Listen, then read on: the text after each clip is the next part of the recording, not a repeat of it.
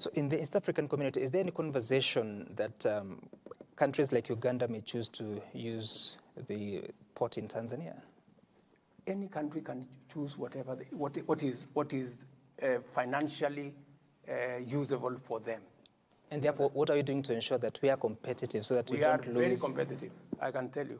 In fact, the Kenyan route is the only competitive route to go to Eastern DRC and to go to Uganda. In fact, we are having a conversation with Rwanda because they equally find this route, especially if we can connect from Kisumu across the Lake Victoria, that will even be a shorter route to Rwanda. So, Mr. President, if we have agreed as a region on the railway infrastructure, and really is really important even for the economy, which you are passionate about, then what is the issue? Because first it was bankability of the project, and that was to be solved by the feasibility study. Then second, it was to be the region needed to come on board as a block so that the project can become viable into the long term.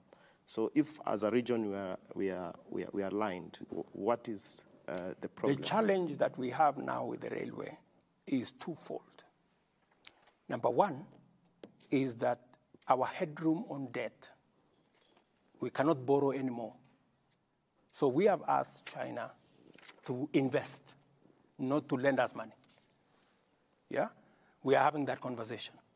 And some of their companies are considering investing their money, instead of us borrowing the money.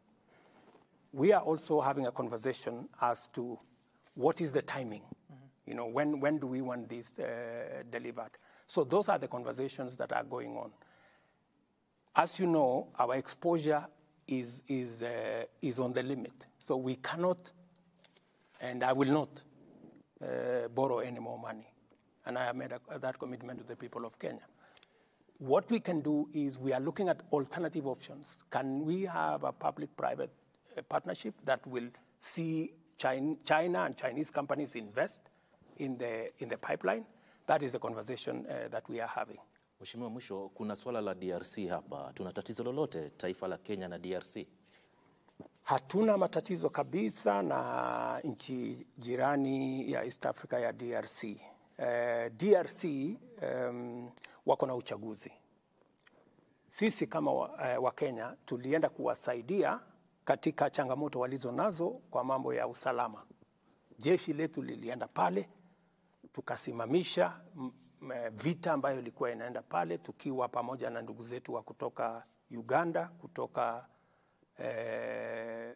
Burundi na kutoka South Sudan. Tumefanya kazi hiyo kwa muda wa mwaka mmoja. Baada ya mwaka mmoja wao wenyewe wamesema ya kwamba wanaona sasa msaada wetu imefika mwisho.